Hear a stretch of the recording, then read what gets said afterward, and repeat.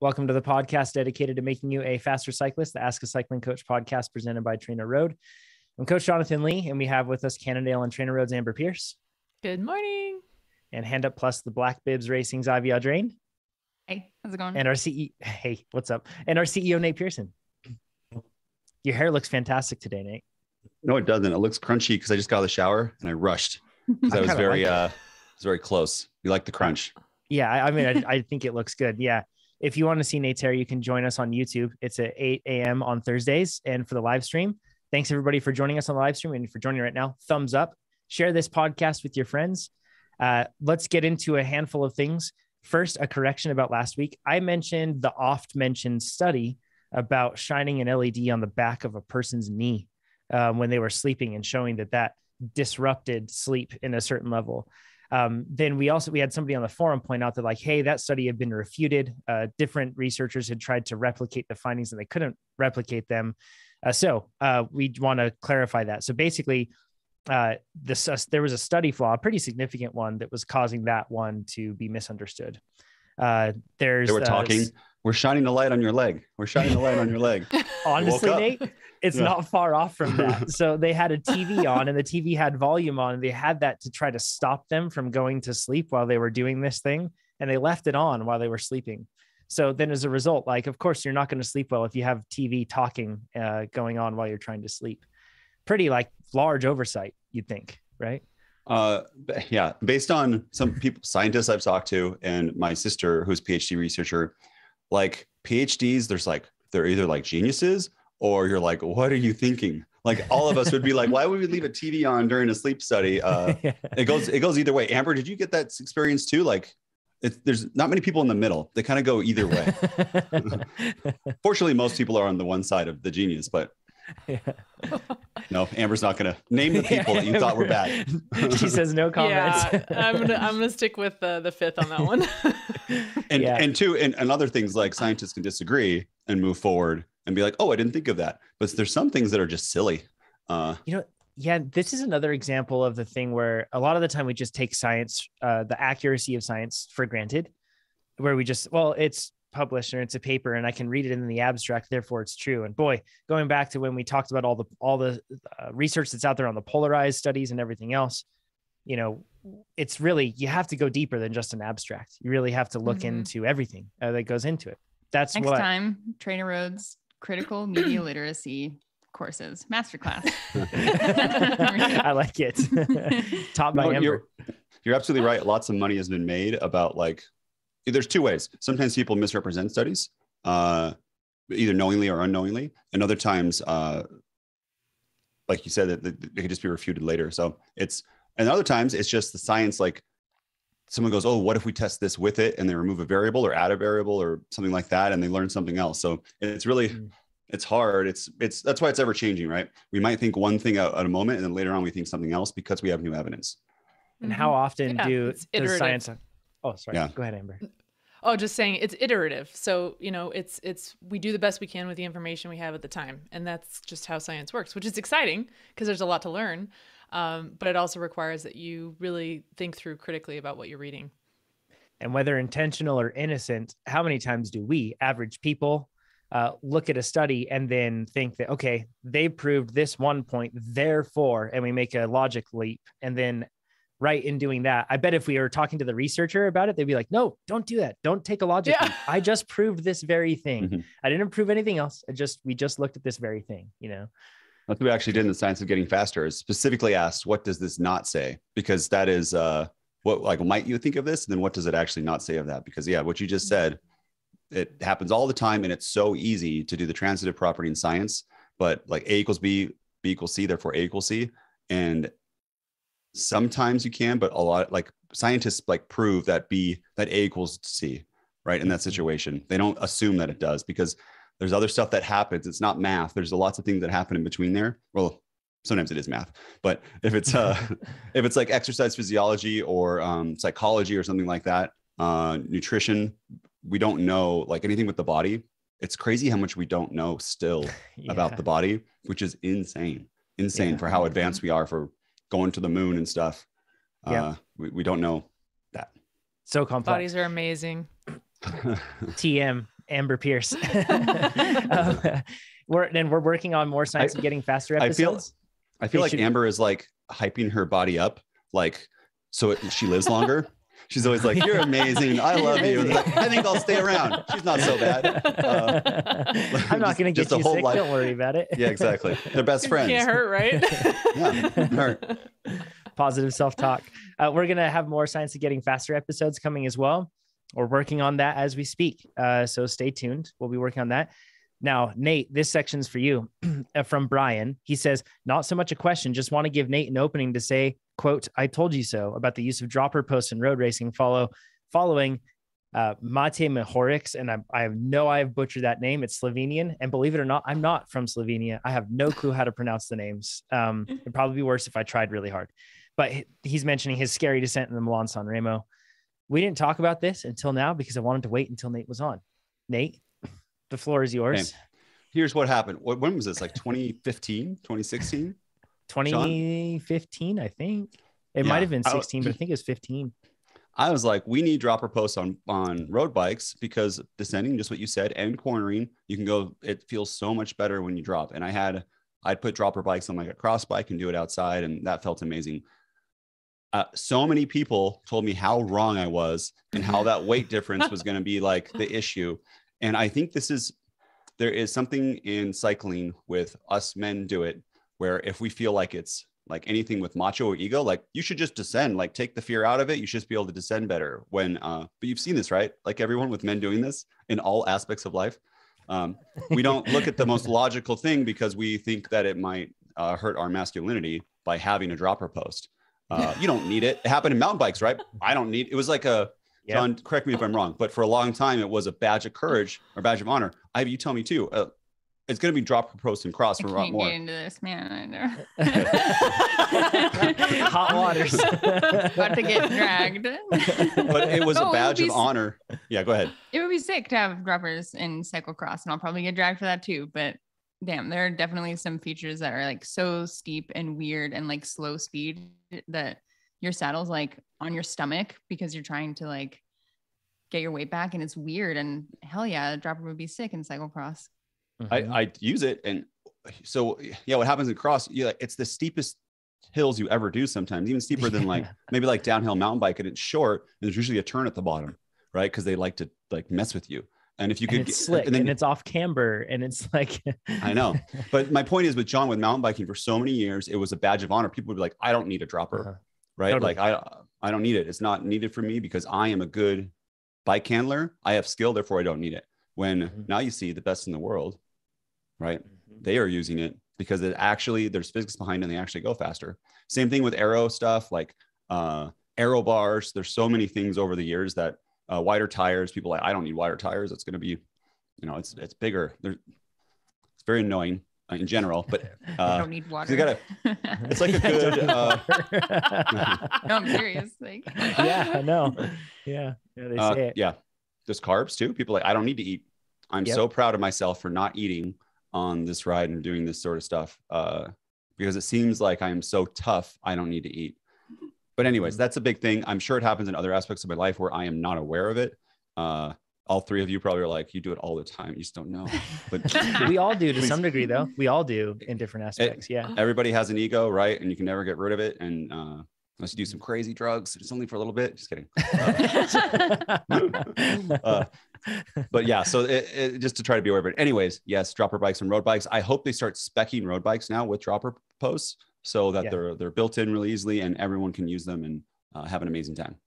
Yeah. And I'm sure, and everyone's like, well, what are you going to do with like aero seat posts? They'll figure out a way, or they'll have a shim in place that lets you put a dropper post in there. That's what a lot of mountain bike companies are doing now. So it's like they can make the tube shape, whatever it is, and they just have a shim that allows you to run a dropper post in there. I think that's how Mohorich's bike was set up. So Nate, I wanted to share something on this. So last night I did a short track race, got destroyed by our local juniors again. They're so fast. But in that course, we had a pretty big drop. There was an A line and a B line, and there was a big drop. And I didn't have a dropper on because I haven't put my dropper back on. And I like to run my tail light because I ride my road bike on the road.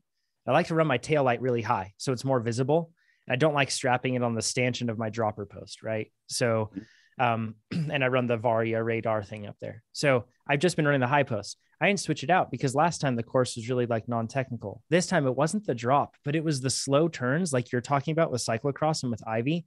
I think I bled a lot of time there. I just had time that I could have made up if I would have had a dropper, because it just allows you to lower your center of gravity and decouple more from the bike. And a lot of people are talking about how like droppers are for only one specific scenario, but their benefits are wide ranging. And they may benefit one person very differently than they benefit another person because their bodies are so different. Like some athletes, like I think of like a Caleb Ewan who has short legs. And as a result, when he's sprinting, I bet that he could even sprint better if he dropped his saddle first. And nobody's talking about that, but I guarantee you he could have a way better sprint if he dropped his saddle. That it's kind of an interesting thing. Like it just opens up a whole wave of different things. And the other thing I want to say about this specific descent is that everyone was like, oh, his descent was like extra, or he won the race because of the dropper post. He is an incredible descender. He's shown that before. I think without a dropper post, he would have won. But the thing is, the dropper allowed him to have a bit more comfort. And everyone talks about like the 2 sketchy moments that he had. He might not have saved those if he didn't have the dropper, for sure. But I don't think the dropper was getting him into trouble. I don't think it even necessarily like enabled like a higher speed. Like a lot of the time when we talk about it with cycling, your goal is just to lower your RPE. It isn't necessarily to like raise your power, but if you can lower your RPE at the same power, that's a win. And with descending, if you can lower your RPE or rate of perceived danger, whatever it might be, rate of perceived fear when you're going downhill, that's a huge win because it's going to make you more adaptable and able to react to things. So he probably would have won if that guy had an extra high post. He's just so good at descending, but maybe, but the dropper post does make it so you can take like more pressure into the turns because the force going down is like, it's a little different than when you're high up. The other thing in the UCI, you can't super tuck anymore. And having that lower be able to tuck is an aero advantage when you're descending. And you've seen someone probably, you're descending and one person just like drops down a little more and they start pulling away from you. And when you're descending solo and you have a dropper post and you can take a little bit more of aerodynamic drag from there, you're gaining seconds all the time over people who can't get that low because they don't have a dropper. And doing it safely, because when you lay down on the top tube, you have no way to control your bike. But if your pelvis is still on a saddle, it's just lower, you can still control it. Actually going down straight, it feels even safer because you can like lock it in and you're like part of the bike rather than really high. My drop, I have this much seat post for showing like, especially for you being so tall, or Amber, like compared to the rest of the racers you were with, like you probably rarely got a draft. Like your handlebars got a draft and that's it. Right. So yeah. This is more. Go ahead, Ivy. Oh, this is more like off-road specific, but don't y'all use it sometimes when you're climbing too? Like when it's super technical and like super steep and you need to just drop it just like a couple inches and it helps so much. I bet in the cobbles and stuff, Amber, like I bet that could even, if it's like really rough, that might even be helpful, even though they're not big bumps, but because it's traction's the limiter, right? Where like you're trying to pedal really hard, but then if you get sloppy with your technique or anything, you lose traction and then you're really done. And that's what those slightly lower seat can really help with. What happens in cyclocross is a teeny drop because you float right through like sand. You want to float through there. Ivy, correct me if I'm wrong, but same thing with cobbles. You a little bit of float and you can have, it's like extra suspension inside of it. The other thing is that when I look at it, and you might think this is not a thing for me, but look at the difference in drop between your saddle and your handlebars. That can give you kind of an idea of how like you're weighted on the bike. And some people, I see them, they're exactly the same. And like I get like 180 millimeters of drop and I'm still higher. But in the pro field, they usually ride smaller frames, and at least in the men's pro, and they have like they have a huge drop inside of there. So the ability to get really close to like, I don't know what the word is for it, but bike center of gravity, I guess, to lower that would be amazing. Yeah. What are your thoughts, Amber, as a athlete who's raced in the pro peloton and done all this stuff? Oh yeah, I think there's a lot of uses for this. It's going to be really exciting to see how it can change things. Because as you said, people are extraordinarily skilled without it. But then when you add another tool to the toolbox for somebody who's already skilled at using all of those tools, it's kind of exciting to see what can happen. Mm-hmm. Yeah. And more, I just love this. So there's so many people, y'all are like very amazing road, like descenders and all that for road. Like, honestly, some of the best nation, right? Like in US, if not world class, like Amber, you're obviously world class on that. So many more people are like me, where it starts going 35, 40, 45 miles per hour. And you're like, this is really scary. And this can be a part of cycling that I used to dread, where we have big hills in here. I love the climb. And I'm like, oh gosh, I have a 45-minute descent, not 45-minute, 20-minute descent. That's going to go really fast. Having a dropper post, I'm telling you, everyone, on a road bike makes me from being uncomfortable and not liking it to, wow, I feel so safe and secure. It feels like you're going slower. And having access to this on road bikes can make cycling so much more fun. And even if you say, I'm not going to use it in a race ever, for some weight issue, use it in every day of training. Like, and you say, oh, I'm not going to descend as well, but I don't know. You can, maybe in a crit, you don't need a dropper post if the sprint's not, to John's point, but for everything else, if you're riding, that'd be awesome. The other thing, John, I'm going to grind my gears a little bit. Disc brakes. I've been saying disc brakes for years about we should have disc brakes on road bikes. There was a post on Slow Twitch where I said, we need disc brakes on TT bikes because TT bikes descend and stuff. People flame me. It's still there from like 2013 about that's never going to happen. All this sort of stuff. It's not aero. Why would you? I remember have any of those people use like 2013 generation of like TT brakes that just like do not terrifying. Work? They just make noise. You don't slow down. They just make noise. One of the top posters worst. on Slow Twitch was like, why would you ever need to why would I need to brake in a TT? That is like not, I know exactly. There's some triathlons where you do one when turn, you need right? it, you kind of need it, right? Like, yeah, you do kind of need it. You really need it. Yeah. But now we're like, no one would buy a bike without, well, some people would, but in general, buying a bike that's not disc brakes seems not like the right choice now. And I think dropper posts are going to be the same way in the future as bikes get lighter too. And like, it's going to be a thing for everybody. And then cross is going to be next. Cross, I'm surprised some people do it in cross actually, but cross should have been before road, and then gravel too. Here we go. Descending on, yes, Ivy. Descending on a gravel fire road, like with the dropper, like if you feel so much better because that's slippery. It's the same issue with road, except it's slippery when you're going on the corners. You want to have a low center of gravity. I have kind of like a theory with this where it's like if the bike is more limiting through like geometry in particular, then I want a dropper so then I can alter that geometry to whatever I need. And I can get out of the bad position it puts me on. So like, that's a good idea. Even though this sounds silly, I kind of rather have a dropper. If I had to pick and choose and I could only have one bike with a dropper post and I had an enduro bike, and then I also had a cyclocross bike, it would actually be a toss up, as weird as that sounds to me, because even though I'm probably riding really gnarly terrain on the enduro bike, that huge suspension and the really slack geometry and everything else probably gives me a big level of wiggle room. And the cyclocross bike just gives me zero wiggle room, right? It's just me in the terrain and I might be able to go faster. So it's like, think about it. If your bike is limiting you more, why not enable it? Right. I want to say it one more way. The optimal climbing position is never the optimal descending position ever. It's not the same. And there's sometimes you're not limited where you're going on 2% down grade or something, but other times you are. Yeah. I mean, all of this comes back to regardless of what level you're at, there's an opportunity to learn and become more skilled on the bike. And when you think about what facilitates learning, you can't just do the things that you already know because that's inside your comfort zone. But the further outside your comfort zone, you kind of get on this seesaw where on one side you have control and on the other side you have fear. So as control goes up, fear comes down, and you want to find the right balance of that, because just getting just far enough beyond your comfort zone to where you are learning, but you have enough control to keep that fear low enough so that your brain is not going into survival mode and can learn things. So if you have access to tools like these, it can be really, really helpful because it can create more space beyond your comfort zone in which you can be learning and honing new skills without having that freak out fight or flight reaction from your brain. And it's just about that seesaw of control and fear and finding the right balance there so that you can stay in the learning zone. It's not like you don't have to have disc brakes or have to have a dropper post to find that happy medium, but these are tools that can help expand it a little bit.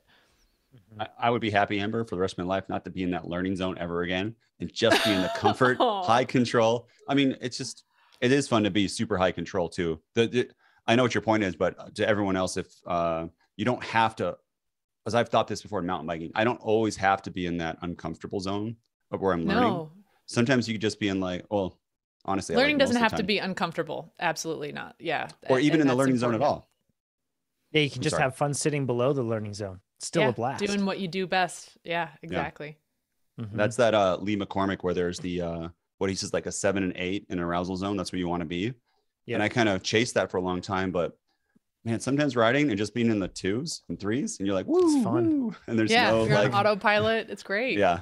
That's what I like too. Yeah. What's a level 2 for you is not going to be a level 2 for somebody else. And it's super important to recognize that, you know, and to give everybody the space. Love it. Yeah. Good stuff. Nate, we have a bunch of topics that we've covered recently that I want to talk to you about. We also have some listener questions. And then I also want to talk about host challenges because it's been a while since we've done one. I mean, last one was Cape Epic. That one shifted for a number of different reasons, but it was amazing. Nate, sorry. Yeah. Oh, I was going to make a joke, but let's go. Okay. I was going to make a concussion joke. Like, what is Cape Epic? But okay. Got it. Yeah. Okay. But you guys vote. Do we want to go into the listener questions right now, or do we want to talk about the host challenges? I vote listener questions. Love it. David says, second time questioner, you previously gave me a brilliant answer on my question about HRV. Good to hear, David. I'm glad that you like that one. I mentioned during that question that I've been away from cycling and racing for 4 years. The bike came out of hibernation around June 2021. And for the remainder of the year, I just rode with no structured training as such and refound my love for the sport. Good on you, David, for finding the passion with it. Around Christmas time, I stepped back into structured training and joined TrainerRoad. And since then, my FTP has jumped up 88 watts and is back within 20 watts of what I had when I was racing. Way to go. He says previously when crit and road racing, 88. Oh my goodness. Yeah. Back to the future level watts. It's good stuff. It says previously when crit and road racing, I would suffer with terrible pre-race anxiety to the point where I would quite often be ill and vomit in the hours before the race. And the feelings of disappointment if the race didn't go as planned would keep me awake at night. Time away from the sport allowed me to contemplate these feelings. And I even spent time talking to professional counselors as it seemed this anxiety had seeped into other aspects of my life. 4 years later, I'm in a much better place with work, family, and the expectations I put upon myself. When I began riding again, I told myself this is just for fun. But as I've seen my FTP begin to rise again, caught up with old friends on the local group rides, I can feel the competitive bug coming back. So my question is, how have you dealt with pre-race nerves? And do you have any tips to deal with them and stay calm on race days? Finally, I love the podcast. He says, my apologies, but Spotify wouldn't let me give you a 6-star review. So 5 stars left to do. Everyone go to Spotify right now, rate us 5 stars. And then you can also share the podcast directly from that to Instagram stories, to your messages. It's super handy. It's the best way to share the podcast. So go check it out on Spotify. You can even see helpful chapters on there as well. Chapters are coming now to iTunes and other things as well. So good stuff. Nate, I want to lead with you on this one because we have documentation of Cat 5 to Cat 2 and of you going from Cat 5 to Cat 2, doing crits, road races, tons of different stuff. And you in 1 year. In 1 year. Yeah. Well done. And you shared often how it was scary for you and that you were feeling this. So in fact, actually, while you start talking about this, Maxine will bring up a video that we have. You can go to our YouTube channel, but Maxine, go ahead and bring up the video of one of the races that Nate did where he was surrounded or really close to a crash. And it wasn't the only time, right, Nate? This one upsets me because on this right here, this was the final lap as this is going. And I had actually, oh my God, oh no. Terrifying. So what happened in there, I didn't actually crash. The people behind me crashed and I went straight forward and I had to stop pretty much. But that's right. That's it, Maxine. We can exit from this. But he's like, please check that out on YouTube, TrainerRoad or youtube.com/TrainerRoad. On that race, that was San Rafael. Yeah, San Rafael. That is a great race to have a dropper post on because there's this really steep, fast, like, I don't know. Am I exaggerating to say 40 miles per hour turn? Oh, no, not at all. That's where the top pros go through there at that speed for sure. And Nate. So sorry, Nate. You do. Yeah. This goes to the anxiety part of it though, because I race if you watch the videos, my entire race strategy has to do with anxiety to reduce it and for safety. And let me talk about anxiety for a second. Anxiety, according to my therapist, there's 2 sides of it. There is you don't have enough information or you have too much information. So generally, what I'm hearing here with David's question is that he doesn't have enough information. He is wondering how he's going to perform at like the end of the race. And I don't know if there's any injury, like, am I going to be hurt in this race? But that's my anxiety. If you listened to this podcast before, that's the one that I have. For placement, it's not really a big anxiety thing. But I'll go through both of them. So in races before, I do a lot of, I used to shoot rifles, like 22s in high school. Amber, in our high school, we had a gun range in our basement, which is like crazy. And it's the only sport, like really, I did it for 3 years as a high school sport. It's the only sport where you don't move and you just have to relax. And so much of this sport was before we'd go in and shoot, the range was small, so we could only do it in groups, and you'd sit in a dark room and all you would do is visualize the bullseye over and over and over again. So what you do is you want to visualize what the proper outcome is, because so much time when we get stuck in the anxiety, like ruminating thoughts, we think of the bad thing, the crash, over and over and over again. And that's where our brain gets stuck on.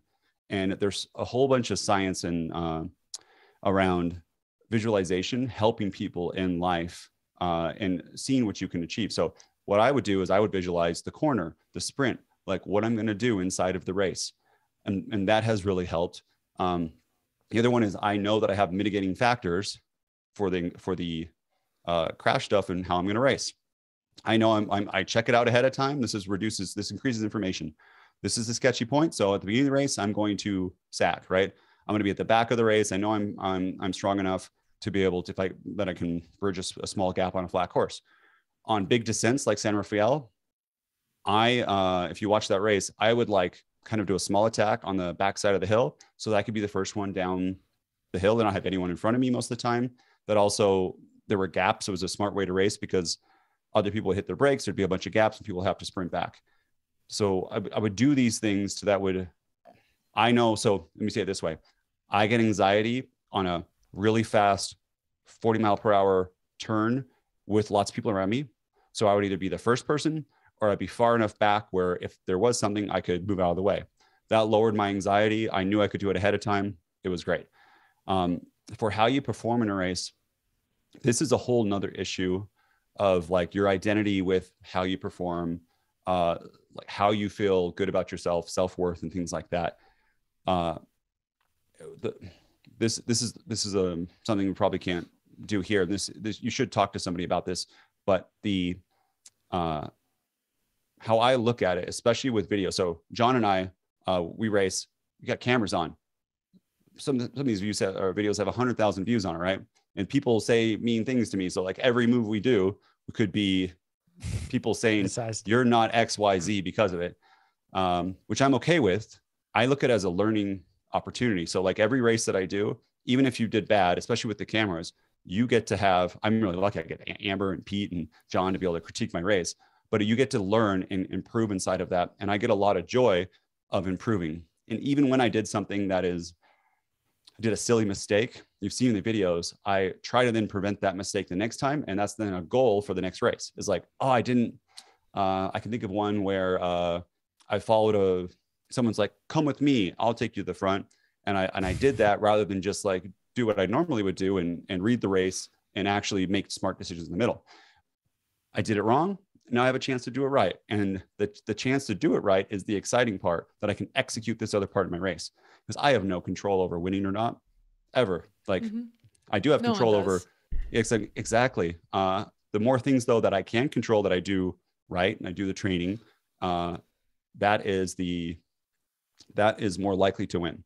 And the other thing, when you start up, I was nervous every single time. When I get nervous, I talk a lot. I'm nervous on the podcast a lot, but I would just talk to everyone around me, and then that helps. And so that would definitely lower my anxiety to be able to do that. That's probably the experience that I have to share on that. And everybody deals with this differently, right? Like in different ways. Ivy, how about you? You mentioned, you just raced Land Park Criterium recently, which is cool to have you racing one of our crits. Super You're gonna cool. out me right now? Yeah, I am, because you mentioned that you were really nervous before that. I mean, it had been when was the last time you had raced a crit before that? Like years. By the way, Nate, I totally won San Rafael in 2015. Did you? Yep. Were you the first down that descent? No, I was second wheel into the last Second wheel. corner. Yep. Almost even better, right? Because you can then sit on them and then sprint around. Totally. It's too Good long. job. on Especially when you're a drags. bike handler like Ivy, right? Like she's just totally barked before that race too, though. Yeah, I hadn't raced road in a long time when I decided to do Land Park a couple weeks ago, and was so nervous. And I won't tell David to not be nervous, because I tried that for years and years, and it's like if you're a competitor and it's okay to get nervous. And so instead of, for me, trying to just make myself not nervous, I mean, that nerve comes from wanting to perform and do well. And so instead I tried to recategorize it from fearful nerves of all of the unknowns in a race to excited nerves. It's okay to be excited and have nerves and like feel anxious before a race if you're making it something that helps you perform. Because for me, just trying to like shut down and not feel any of that hindered my performance. So anyways, it comes for me from unknowns of not knowing the course, especially with off-road stuff like XC, doing big marathon event where I haven't been able to preview the whole course. Not knowing what's out there just wrecks me. Not knowing what my competition is like, if I'm going to get ridden off the wheel or something. And so I tried to just kind of recategorize it into being excited and nervous by, I like have some affirmations like I can perform well under pressure, done what I need to perform well in this event. And then if it gets really bad and I feel like I'm sick, I just do some sensory calming stuff, like taking a break from getting ready from the race and folding some laundry, or I put an ice pack on my face, and stuff like that really helps with the physical, like visceral reaction to being nervous, like vomiting and getting sick. So I don't think it works to just tell yourself to not be nervous, because if you're nervous and want to do well and putting pressure on yourself, it's almost impossible to just decide that that's not part of you anymore. I can't imagine how many. Oh, sorry, Nate, please. Wouldn't that be crazy if we could just tell our emotions, don't do this, feel this, feel like, just be happy. Okay, yeah. I'll be happy. Okay. Well, that's something that I totally experience when people see me, because I'm normally pretty jovial and like talk, and I get wrecked sometimes. And some people love them so much in my support circle are totally not helpful. They're just like, well, don't be nervous. You won like 100 crits. Who cares? I'm like, thanks. That really helps me. Like, okay, I'm not nervous anymore. Like, yeah. Oh, I forgot all of that. I'm sorry. Thanks for reminding me. Amber, you have to have done, I don't know. I mean, if you combine swimming and cycling, thousands and thousands of races, do you still get nervous? And what's it like for you? Yeah, definitely. And I think it comes back to exactly what Nate and Ivy were describing. It's because you care. I mean, it'd be kind of a bummer to line up at the start of a race and feel exactly the same about the race as you do for a training ride. I mean, that's not the point of racing, right? So I love that idea of flipping it from the negative nerves of fear to the positive nerves of excitement. I love racing, so I get excited for it. And over the years, I've figured out what works for me, and everybody is different in terms of what it is that they need before a race. Like some people get super hyped up and they really need to calm down. And some people have a really hard time getting hyped up. It just depends on what it is that you're struggling with. But I think to Nate's point about anxiety being around too much or too little information, that's like overthinking and uncertainty, right? So if you're somebody who struggles with uncertainty, take as much uncertainty out of it as you can. Like Ivy was mentioning, doing course recon can really help. Talking to other people who've done the race before, making a plan, even if you know that you might have to throw it out the window. It's so calming sometimes to have a plan if you're somebody who struggles with uncertainty. And that can just look like, get on Google Earth, check out the course, see if you can identify places that you think might be selection points in the race, decide ahead of time what you want to do that's within your control, right? Controlling the controllables, and then have that plan in mind. Having a pre-race routine can be really, really helpful because that takes a lot of the uncertainty out. You know exactly what you're going to do and in what order when you get to the race. And you can incorporate elements in a pre-race routine that help you either get more hyped up or calm down. And that can look like music. That can look like a stretching routine. That could look like like Nate mentioned, walking around and talking to other people and just, you know, having a social aspect to it could be really reassuring and relaxing. But figuring out, you know, what are the specific things that you can identify for yourself that are holding you back? And then how can you address those in a pre-race routine for yourself and experiment with it, you know? And it comes back to if your goal is to learn from the race, you really can't lose out, because you're going to learn something no matter what. And the key is to make sure that whatever it is that you learned, you apply in the future. Ivy mentioned affirmations, one of my favorite ones from when I first started racing, where I was, you know, getting into bigger and bigger races and feeling like there was a lot of expected of me, and not really ever feeling like I was sure that I could deliver on those expectations. What was really helpful for me was just to say, I'm going to get out and learn how to race my bike better today. And I would say that over and over to myself in my head, because it was true. I could believe in that. I could ground myself in that, and I would. And it was a goal that I could set, and it was very grounding. But figuring out, you know, what are those key phrases or affirmations that might be helpful for you too. So I would really recommend a pre-race routine, and that can start, you know, 2 weeks out from the race in terms of the course recon and doing research. I have two things to say built on stuff you both said. Amber, that you talked about like Google Earth and recon. Course recon? Yeah. Course recon. I am so much more neurotic than that. So what I would do is I would go through YouTube, find every single recording of those races, and usually just full race videos. I would then watch those on the trainer for like weeks leading up. And let me tell you about visualization, being like just watching those YouTube videos, one, feeling like you're in the pack on the actual course makes me feel like so much better. And I could see, hey, on this corner, they're on this side, they drop back. On this corner on the outside, and they move up. And you get so much information. It's like you're riding it many times. And then I would look at the finishes, and I would see where attacks were made that were winning finishes. In some races, they're all kind of the same. And other ones I could see, hey, there's always a breakaway of this, but it always got brought back. Like in the 5 races I've seen, and sometimes it's hard to get 5, sometimes you only get 2. But you can learn stuff about how the race unfolds inside of that. And the next level, if there's a big descent or a turn that I'm scared of, I would stalk them on Strava, find that race, and look at the max speed for that corner and be like, oh, that's only a 29 mile per hour corner rather than like a 45 mile per hour corner. And if it's 45, I know that I'm not going to want to be in that group. I want to either be on the front or off the back, because that's going to give me nerves inside of the group, and I'm not going to like it. And a little bit, I also have looked then at the top competitors I'm racing against, what their VO2 max like. I'll look at like past workouts, look at the Genetic watts profile. Yeah, and try to figure out. So on Strava, I can look at their watts if they're public, and then I can see what they're good at, or is this person someone I'm going to have to worry about inside of this kind of move. And normally it's always like, oh yeah, they're really, really strong. Darn it. And but you can't do anything about it besides train. But you do want to watch them in the race, that, hey, this person is really strong. So if they go at this point that normally goes, I better go with them, because they're going to stay away. Mm. I love this.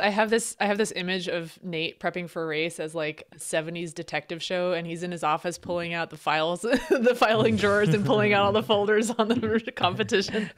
This is more great. like I imagine Charlie picturing Day Tony from Stark. It's Always Sunny with the red strings. How you guys all think of me: 70s detective, crazy psychotic person, and Tony Stark. Thank you, John. I picture like a stock market thing person with like six monitors moving stuff around with lots of spreadsheets. You know, one point, I should have brought this up at the beginning, because this doesn't just apply to racing, right? Boy, like I've had sections of trail or even sections of road where I'm just like, I always have a headwind here. And I just really hate that, or just something about it. Like the road surface just sucks. And it's funny, but those things do cause anxiety. So, and then there's big events that you have that are not like a race, but it's just like, you are going to go do a big route. Something. This applies to all of us in different aspects, I'm sure. I don't have anything to add. In fact, this has just been helpful for me to listen to and kind of reflect on what I do for nerves. I've spent my whole life racing. So I think I've done some unhealthy normalization of certain things. And then at the same time, I think I've also done a good job of seeing some things. I think ego's involved a lot. in a lot of it. And I don't want to externalize that because I don't want to be perceived strangely. So, but I have one more thing to everyone add. goes through it differently. What Amber and Ivy said, sorry, I've not been on the podcast for a while and I keep interrupting everyone. I'm sorry. I gotta get the timing right. Okay. But what the, okay. So you said about anxiety and turning it into excitement. There's actual research behind that so the feelings that you have in your anxiety, for me, usually is in my chest, and it can feel, sometimes I have like a low level in public, but inside of a race, it can be really tough. Right. And some people feel in their stomach and then they throw up. You can truly make yourself feel better. You stand up, put your arms out and you say, I'm excited. I'm excited, because the excitement feels the same way. If you're super excited, you have that same feeling in your chest. And like, so but your head processes it differently. It's not negative, it's a positive. Like, I'm so excited for what I'm going to get Christmas morning. Oh my gosh, I don't know what I'm going to get. I'm going to get as a kid.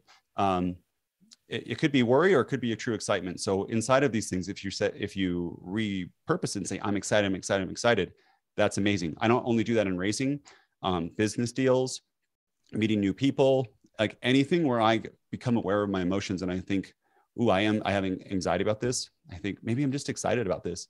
This could be really great. And you start thinking that way, and then like your shoulders drop and they feel a little bit lighter and you stand up a little bit taller. And then that then makes you more confident too at the same time. Just the body language. There's a whole TEDx about this, or TED Talk about this. Some people say it's not true. I don't care. I'll placebo myself all the way. I think it's true. So therefore it is.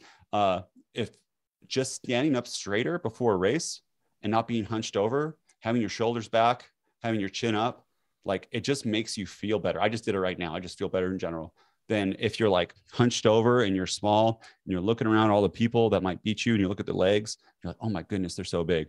The opposite happens too. They see you and they're like, the person's pretty confident. Why aren't they, oh my, should I be nervous? Do I not know something that they know? Like, why are they so calm here? Even though inside of us, we're all little ducks, like with our legs flapping really hard. Showing the confidence does make you actually feel more confident. Yeah, the sensations of fear and excitement are so similar. And there is one key difference though. When it's coming from fear, you tend not to breathe as much. So if you check in with your breath, that can be a really helpful thing to help you start flipping it around. Like you said, the body posture is definitely important too, but the breath part, just check in like, am I breathing? Okay, just breathe. And then those sensations, absolutely. There's so much overlap between fear and anxiety. It makes it really easy. It makes it easier to get your body to interpret it differently. I have a product recommendation that I just remembered this thing. John, I'm going to have to tell you what it is later, or Maxine, to do it. But this thing's, Can you I don't know if describe it really, yeah, I'm going to say it. So this sounds like BS. I tried it and it was amazing. So when I was like depressed and breakup stuff, I had a whole bunch of anxiety and I was trying meditation and breathing, and that would help. What you have like what's it called? The vagus nerve, or is it vagus nerve? Vagus nerve yeah. inside your body. And you can get like excited and you feel not calm. And there are these headphones that you put on that do an electrical signal into your ear. You listen to music and it does that. And this could all be placebo. So I'm sorry if you buy it and it doesn't work for you. But literally within 15 seconds, I was like my shoulders dropped for the first time in like a month and I felt relaxed. And I would use it all the time. I haven't used it for a race that I should, but it does something where it's supposed to stimulate your vagus nerve and kind of get you to relax. If someone in chat says what it is, I'll Google it to confirm. Camacor, maybe? No, I'll Google it when someone else is talking, but it's pretty expensive. I think like around $150 or $200. But personally, I had some great experience with it. Nirvana, perhaps. That's it. Nirvana. That is it. Yeah, Neuvana. Not sponsored, just what Nate found helpful for him. And the app is horrible, and you have to repair it every time. And the music quality is not high, but I would listen to Maggie Rogers and do that thing and just be like, I'm happy. This is awesome. And then do deep breathing like Amber said, and it flipped my mood to relaxation really quickly. Cool. Belly breathing can really help with stimulating the vagus nerve too. So if you check in with your breath, if you don't have some extra hardware to help you out, if you're just, and you just need something on the spot, check in with your breath. And if you're breathing up high up in your rib cage. See if you can drop that breath down into your belly. And a lot of us carry a lot of tension in our bellies because, well, you know, we get a lot of, I don't know, social media input on how our waists should appear. And so there's a lot of sucking in going on. And I definitely, sometimes I'll check and be like, oh yeah, I just need to relax those belly muscles a little bit, breathe into my belly. And I started doing it while Nate was talking and I was like, oh yeah, that feels good. Do y'all count when you do it? Mm-hmm. When you run through the breathing in and out. Yeah. Yeah. That helps too. Box breathing. I should talk about box breathing. Box breathing. They teach these to Navy SEALs that are or just in the military in general. If you get captured, you do box breathing to help relax you. And what it is you there's different forms of it. I'm going to do you can look up and you can go on YouTube. There's guided ones for it, but you breathe in for 4 seconds, you hold for 4 seconds, you breathe out completely for 4 seconds, and you hold for 4 seconds. So you kind of make this box. And some people do longer on the exhale. There's different patterns of it. You do that 5-10 times. You do, again, it's vagus nerve. It calms that. And if they teach it to the military for being captured and stuff, that sounds like may work for a bike race too. Because although we might be fearing for our safety, right? And your body, even though it is logically a less severe situation than being captured in a military context, sometimes your body doesn't know the difference, right? You can even think of somebody says something to you and you get that same reaction as if that were happening, especially depending on what has happened in your life before. So don't, how Ivy said too, don't be hard on yourself for having these emotions because they're there. Just don't ignore them, right? Feel them, breathe through them.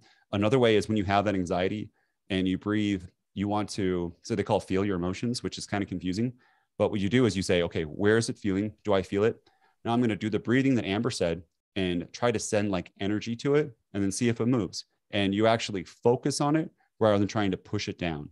And that can also help relieve it inside of there. What Amber said, I'm like, you should buy this high-tech thing. And Amber's like, or you could just breathe. That is like the yin and yang of Amber and I, like over this whole podcast thing, which is awesome. Had great tips. Everything from visualization to going through and repurposing or reframing your perception of the situation and what you're feeling, to actually the mechanical things of trying to calm the vagus nerve, lots of stuff. Great tips, y'all. Appreciate it. Hopefully, in this case, you can find yourself, David, still in that happy place with your bike and not finding it being at odds with mental health. It's you can be something... competitive. You can be competitive and happy. They're not mutually exclusive. Just win all the time. There's the chest again right there. Okay, Trevor says, hey, TrainerRoad crew, I've been listening and watching your podcast since 2020 and finally decided it was time to try Plan Builder this year. I'm training for the Transylvania Mountain Bike Epic Stage Race in Pennsylvania this May, and I'm using Moab Rocks as a tune-up race next weekend. So that's this weekend. You're probably in Moab, Utah. Trevor, good luck. Good luck with that one. That's going to be awesome. And you're taking on a monster of a race, I've heard, in Transylvania Epic. So pretty sweet. He says, the goal is to learn as much as I can about multi-day stage race nutrition, recovery, and how my body will react, but also go hard and just see how fit I've gotten the past 4 months. I'm excited to hear it, Trevor. Please check in and let us know too, how it goes after using TrainerRoad and all that stuff. I've had plenty of athletes use TrainerRoad for Transylvania and had great results. Check out our Successful Athletes podcast for a couple examples, actually. It says, my question is about pacing stage 1 in Moab. It starts with a 13.5 mile, 3,200 foot climb, then descends a technical terrain for 9 miles. I plan on riding the climb by RPE, but do have a power meter to glance at. Being that it's a long climb with a technical descent, should I ride this in an endurance zone or more tempo or threshold? I'm guessing it will take about an hour and a half to get to the top and 40 minutes to descend. If it helps, I'd rather go too hard and suffer than leave too much in the tank. I've heard you talk about pacing strategies based on percentage of effort, but that seems low for a 2 to 2 hour and 30 minute stage. So any help specifically for mountain bike stage races in general would be much appreciated. And goes on to share that he is 190 pounds, 300 watt FTP, intermediate mountain biker, but experienced endurance athlete. And he's following the mid-volume MTB marathon plan. He's in the build phase right now. So Thanks for entertaining me every week during my rides. Love the content and all of your guests, from Trevor. So first of all, Ivy, you've done tons of stage races. And I want to talk to you about pacing stage races, because in this case, Trevor's saying he'd rather go too hard than too easy on the first stage. But that kind of makes me nervous. Does that ring any alarm bells for you, having gone through a lot of stage races? Yeah. And I'm thinking specifically of some of the North American road stage races, like UCI, Joe Martin, North Star. I don't know if that one's still around. But they often put some of the most messed up stages at the end of the race. And those opening ones are maybe long, but super chill. And if you're looking at the people that you're racing with, they're riding it kind of conservatively, knowing what's coming. So Trevor also wonders if they should ride it at threshold for an hour and a half. But if I tried to ride threshold for 90 minutes and then do a 9-mile descent, I'd wreck myself. Like specifically for that question. I know Trevor wants to go hard and, maybe try to see how that first stage shakes out, but holy cow, I would not try to go into that descent super tired. And looking at the whole scope of the stage race and trying to get as much information, Nate Charlie Day red strings, about the whole entire stage race and what those following stages will look like will help you feel more prepared and know how to pace it and know how much you should be saving, or and thinking about your own abilities, knowing where you can do the best. Maybe those later stages are going to be really, really bad for you. And maybe that first stage is your chance to get a result and you should put all your eggs in that basket. But really that comes down to knowing yourself really well, trying to pre-ride that course if you can. Sorry, Trevor, you're already there. It's probably too late. I hope you got to pre-ride all of it. Really knowing where your chance will be based upon what that course looks like. It just takes some Nate math before the race. Some Nate math. Amber, how about you? Stage racing, it was literally your job. What would you say in this case? Because even though it's mountain biking to road racing, there's pacing is pacing to a certain degree when you're talking about day after day. Yeah. Well, I want to just emphasize what Ivy said real quick, because I think that that's really the key here, is identifying what your goals are. So over a stage race, you could be going for a single stage win. You could just be opportunistic and going for any stage win where there's an opportunity for one. You might be going for the overall general classification. And depending on what your goal is, it's going to change your strategy. So like Ivy said, if you're somebody who's going for the overall GC, you're going to look at the stages and decide, what are the days that are going to give you the most opportunity to gain the most time on your competitors, and you're probably going to be conservative on the other days so that you can really hit those days with focus and as much energy as possible. On the other hand, if you're somebody like me, I was racing in support of somebody on the road, which I know doesn't apply in mountain bike, but I was also somebody who was opportunistic and looking for a stage win. So toward the ends of stage races, what was kind of nice is if the GC gets pretty solidified and it doesn't look like there's going to be much change, I would often get free rein to go for a stage win. And by that point, all the GC leaders, who are usually the strongest people in the race, are mostly concerned with GC, less concerned about stage wins. And so as somebody who was lower on the GC, I had a nice long leash to go for a stage win. There's just different tactical considerations here too, beyond looking at what percentage of FTP should I be doing my climbs. The other thing to keep in mind is this is a race. So it isn't just about going by your power numbers. It's also about going by your competitors. What are your competitors doing? And then taking that into consideration in context of what your particular goals are. So race the race, and take it one day at a time. I think it's important to remember that on day one, everything you do is going to affect day 2, day 3, day 4. So eat really, really, really, really well. You're eating not just for that day, but you're eating for the next day and for the last day.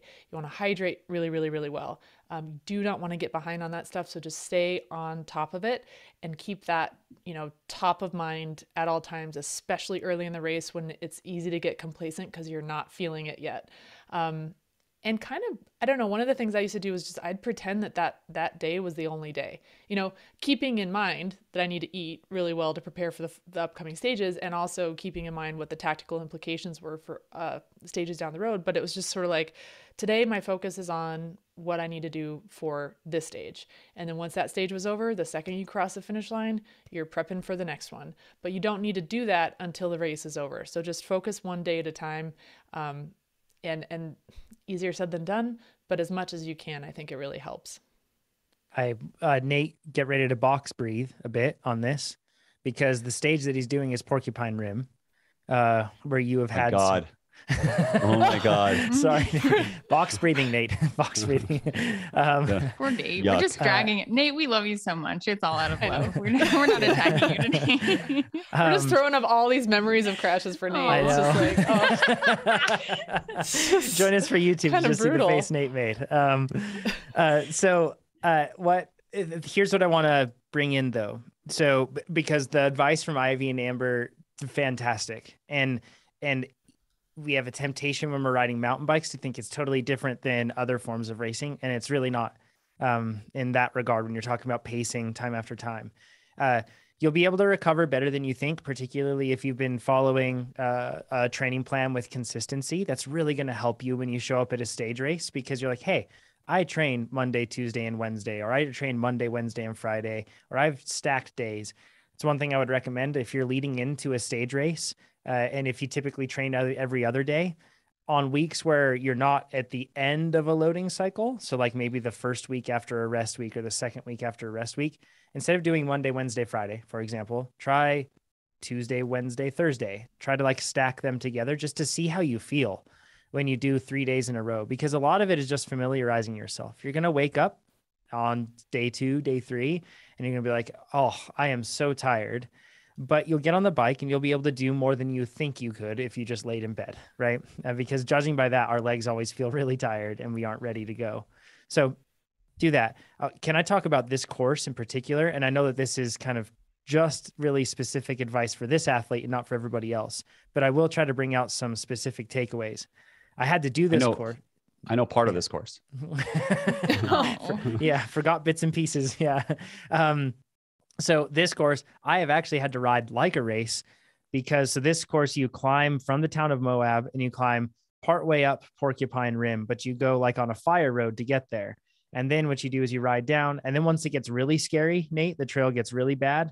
That's when they stop. And I think it's because of some sort of like Forest Service regulation or something where they can't have a race because of the terrain it goes in. Really, really steep part on like Lower Porcupine. Like you go down this flat rock and it is steep. Do you remember that? I think they do. Yeah, I think they do that. They don't do the part where it gets really narrow single track and it's like goat trailing along the edge of a huge cliff into the river. I don't think they race at that point. They stop there. So sorry, Nate, bringing back memories. But the thing is, this race, you climb up and it's either paved or a very broad fire road. And you climb quite a lot. However, that climb is gained in rollers. It rolls quite a lot. This is a huge opportunity for you. If you're looking at around an hour and a half climb time on this, I don't know if that would be accurate for you or not. I'm just going off what you said in this case, Trevor. But if you're going for an hour and a half, if you could hold 0.9 for that, holy cow, you will have done a fantastic job. I don't know if you'd be able to hold 0.9 because you referenced the blog post or our discussion last time. We have a fantastic blog post called How to Build a Pacing Plan for Long Events on the TrainerRoad blog, where we break down for different durations what a rough IF target should be, or intensity factor target. And I don't think you'd be able to hold 0.9 for that hour and a half climb. That would be really hard. And then the other thing that makes it even harder is the rollers. So if you can keep power over the top and down on a roller, you will gain so much time on everybody, because they will push hard and too hard on the climb. They'll feel exhausted and they'll ease up on the descent. And you'll be able to just gain bike length after bike length. If you can rest a little bit lower on that climb, don't go whole hog on the climb, but then keep that gas on over the top and and down the backside of it. It'll be amazing. And that's how you pacing at like a 0.8 to 0.85 will actually be way faster if you can hold that power consistently over the course. So that's just a big tip for this course, but also for everybody in general. Like, ride with really good triathletes when they're doing a workout, and they're going to hold some power, and especially because they're on a TT bike, but they will blow your doors off when it comes to downhills and rolling over the top of climbs, because they are so disciplined in keeping that power consistent. It really is a fast way to ride. So agree with John. The even more so is on the mountain bike, the aerodynamics are not going to be an issue unless there's like a headwind, and that's going to affect the climb or the descent. So triathletes, they'll put up a little bit, teeny bit more power on the climb, but then they'll really have more power on the descent than road racers, like all the time, because they're not in a group and they're just solo. But mountain biking, if you can get that pretty even split, that would be amazing. There's going to be a lot of shifting involved. So be careful or be ready to shift. And then shifting, we've talked about so many times, as you get to the top, it's so easy. It's a good time to look at your power meter to go off on the power. You don't even realize it, right? You look down, you're like, oh, I'm 30 watts less right now. But you do that over and over again, you're going to gain seconds. And I was going to say, Trevor, 0.82 IF. So close to you, John. And then, but what you also have to do is, I don't know where you're coming from. Moab's, what's the elevation of Moab? It's about pretty high. 4,000 feet, I think. Yeah.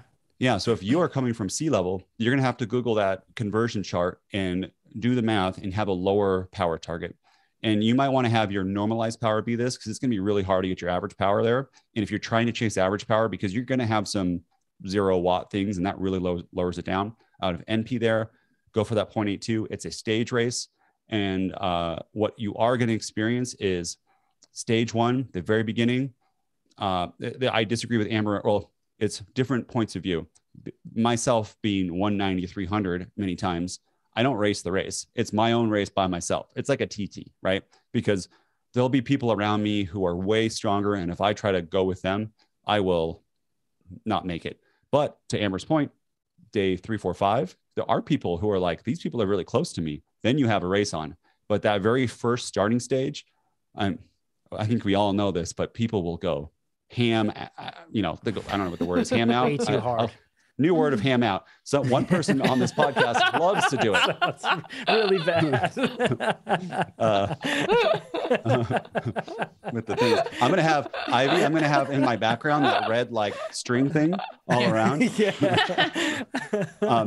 But yeah, they will go so hard, and especially to Amber's point, an hour 30. This first time, you're not going to be hungry. You're not going to be thirsty. There are rollers. People are going to be blowing by you. This is what you're going for, is you're going to have that kind of tempo. You're going to be in that V2 area, no V3 at all. So ventilatory threshold 3, I said it right. Not at all. It's not going to happen. You're going to be in the 2 where you can, it's, but not the. Yes. Yeah. Going from bad to worse. Yeah. This is, y'all missed me on the podcast. I know.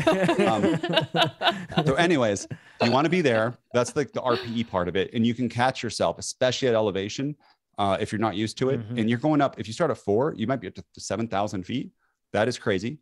That will be a huge difference. And as you're climbing up, be okay with your power dropping. Like this is just going to happen. And it doesn't mean poor pacing. There's just less oxygen. And you're trying to maintain that RPE because you have, how many days is this, by the way?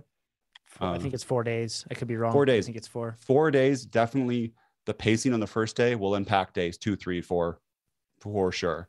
But I like to combine with Amber's.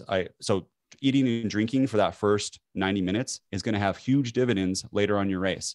Everyone else is going to be stressed out. They're going to be, hands on the bars. If it's going to be packed, having a light hydration pack is amazing in order to drink and then keep up on your nutrition. And I think it's the Useway one, I think it adds a pound over Outlander Pro. Yep. So it's very light. And what I did is I took 2 bottles that I would normally carry, weighed those with liquid and the actual bottle. And then I took the same amount of liquid, put it in my pack, and it was 1 pound difference. And the benefit that you get of not having to reach down there and always being able to drink, especially if it's packed, is huge. And that 1 pound, you're going to make up so much time, because the eating and drinking, what Amber said, is amazing. And those other days, especially on Porcupine Rim, like you're not going to get time to drink going down. Yeah. Right. And it darn right dangerous. Oh yeah. Those who don't know, I have 27 stitches in my face from a rock on that course. And that was too, the course isn't actually that technical. I was following someone on a descent. He went the wrong way and then he just stopped in the middle. And I whoosh, and I went and I hit a rogue rock that's been there for a million years and hit me right in the face. It's been waiting for me. But in general, what I would say too on that is give people a little bit of space, because tricky things can come up on that. And so don't be, especially if you're intermediate biking, 190, 300 pounds, like give some people some space, but look ahead too and see what lines they take. And if you like it, because what will happen is you go over there are these big rock slab sections, and I don't know where the line is. There's no there's no tire marks for the line. It's a really wide trail, right? It's like you could fit multiple Jeeps side by side in some cases going down this trail. So it's kind of like choose your own adventure. This is the downhill part. So recon, if you're able to, is very important in my opinion on that trail. That trail is so long too, that even with recon, I don't know if I would be able to remember it. Like Keegan might be able to, but this is where if you give people room and you see somebody and they have let me say this, these sections, there's probably 10 different lines that you could take, right? There's multiple ones. Someone has a good one, or you're good at picking the lines, do that. If John was ahead of me, that'd be great to follow him. I'm not fast enough, but if someone gets in trouble, don't be really close, because they could do a line with a big drop and they could stop it or something like that. So 0.82, that's what I do. Then look at the elevation. Side note, I thought of a cool marketing thing. Okay. Ready? Let's do it. Amber, it's for you. Well, first, I'm glad I said she was like, never mind. Sorry, Amber. Going back to the Nirvana thing, there's another product called Apollo that I got that like taps your leg. It's like taps your leg, your wrist. I got no benefit from it. But I just know somebody I think mentioned it, or I remembered it. So that's another one. This is what I have. Idea? This is the idea. Yes. Okay. So so we all have race anxiety, right? Before a race. And we know that calming and like box breathing could help, and having somebody guide you through it would be awesome. Who here has the most calming voice that is like soothing, and we all have confidence in her? Is that we have Amber walk us through like a 10 box breathing. I'm serious. A YouTube video before your race. I would love was 100. You're like, who has the calming voice? I was like, oh yeah, Chad would be amazing at this. I think it would be Amber. I totally thought of this. I was like, we got to have Amber or Chad or Nate or someone do like a guided breathing meditation video. And I was like, nah, that would be embarrassing. So I'm glad. No, we should do both Chad and Amber. And just like it takes like a 2-minute video. And I'd like to put on Instagram, TikTok, and YouTube. We just bring it up straight to the point. We rock you through it. You do it 15 minutes before your race. Really helps calm you. I can see Amber with some affirmations. You've done what you need to perform well. Exactly. Okay. Like trust your body. It's all in there. I would love to. Bodies are amazing. Yeah. I would go ham out. My video. You should do my video. It'll be completely. When's April 1st? Tomorrow.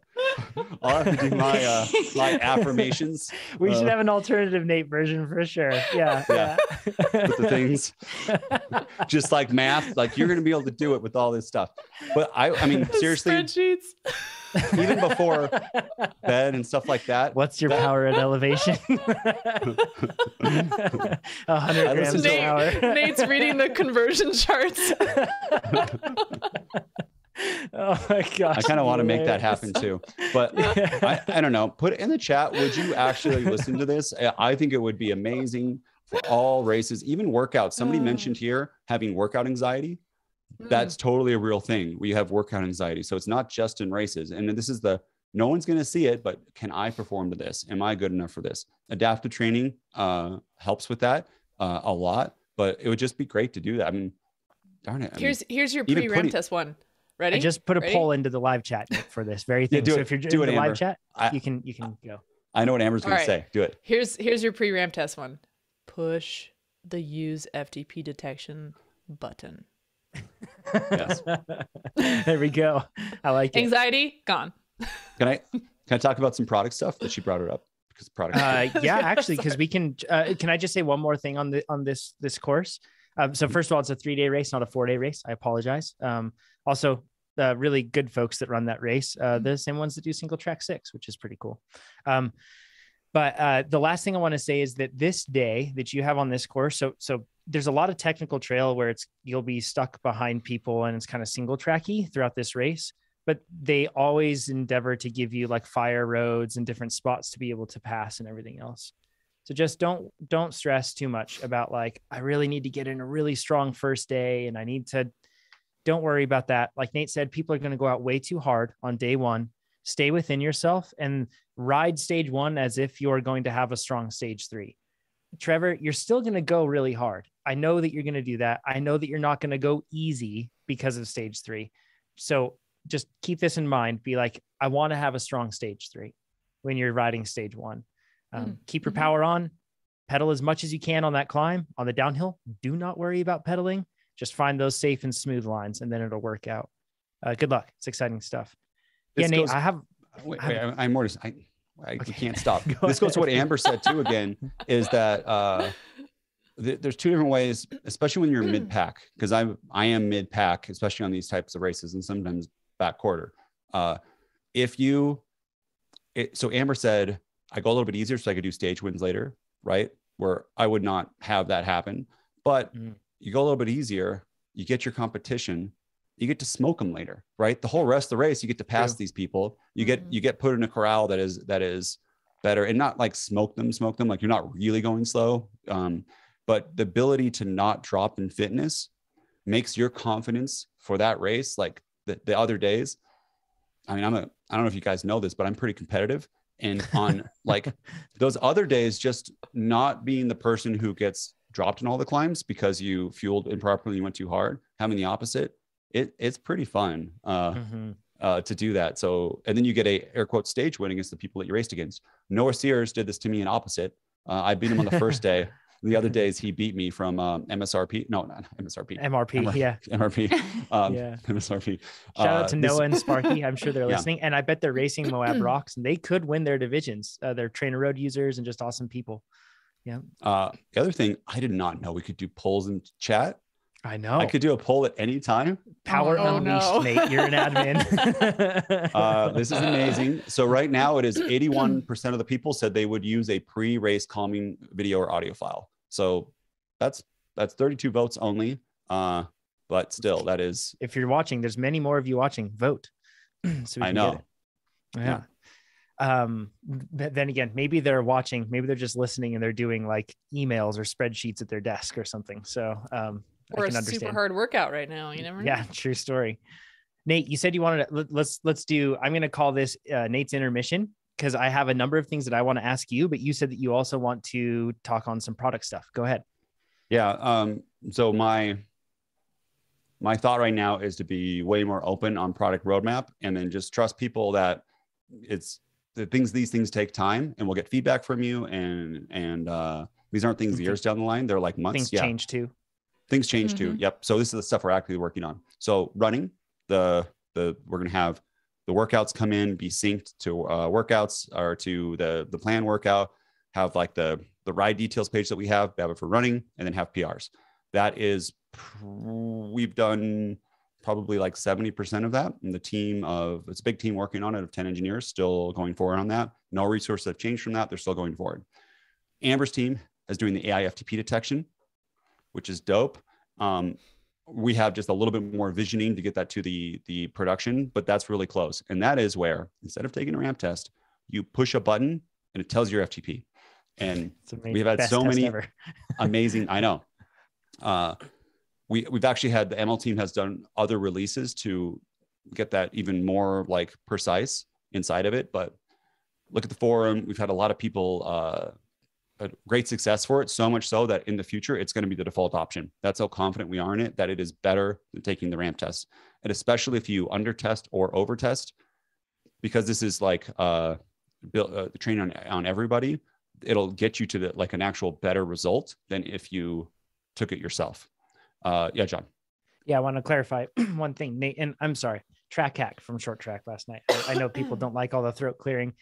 Thanks, Amber, for making me feel like not the only one. We got this. Got it. Got your back. Yeah. Thanks, Nate. Yeah. If you're listening to this, you probably cough too, so don't hate us. Okay.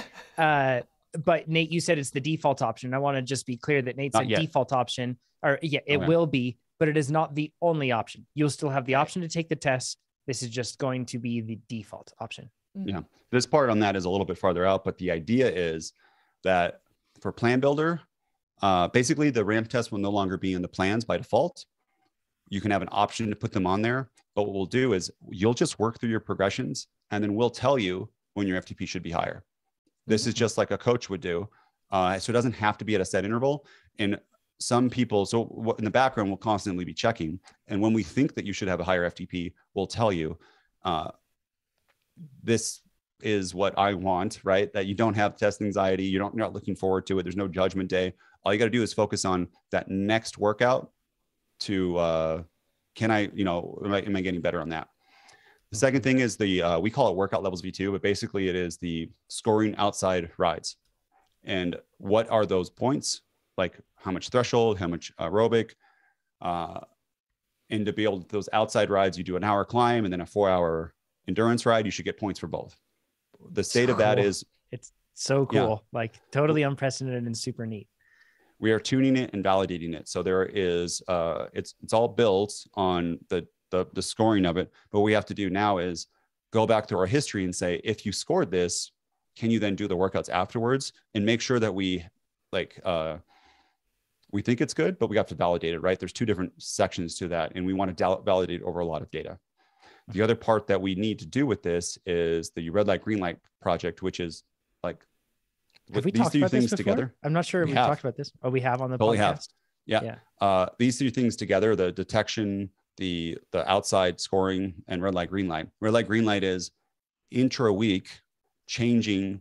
Like if you had based on your recent history, let's say you did a hard ride on Monday. Well, Tuesday's VO2 max, it might not supposed to be VO2 max. Right now, we kind of tell the athlete if they could do an achievable workout, they could take a rest day and skip it. And we kind of put that decision point on the athlete through guidance. We're going to then make that decision for you. And adaptive training could tell you, this is a rest day. This is the day to watch Amber's box breathing video, just hang out. Or this is maybe a little bit easier day. And we do that with workout levels V2, the outside ones, because you will actually progress a little bit faster inside of those levels. And we don't want to release that without this other part, because we don't want you to score at a quicker rate than you should. So we're going to make sure that we don't give you too much extra work, which could happen in this case, depending on the amount of outside rides you're doing. So these things together, Amber stuff is pretty close for the first one. And then workout levels in workout levels V2, like I said, has to be validated, but basically that's what we're working on. And then the auto detection is pushed out a little bit farther after those two things, because we want the workout levels V2, the outscoring outside rides, and the red light, green light, which is the intra week programming, out before the auto detect. Until we get the auto detect out, you can just push the button like Amber said. That's going to be in the product, hopefully relatively soon. It's in early access now. So if you go on the website and click on, account information or your profile, there's a little section on the left that says early access. You can turn it on. And to do that, then if you have a ramp test scheduled in the app, there'll be a button there in your career for that day to detect your FTP. We also have a 14-day window on this where we want you to, what was happening is people were looking at it every single day.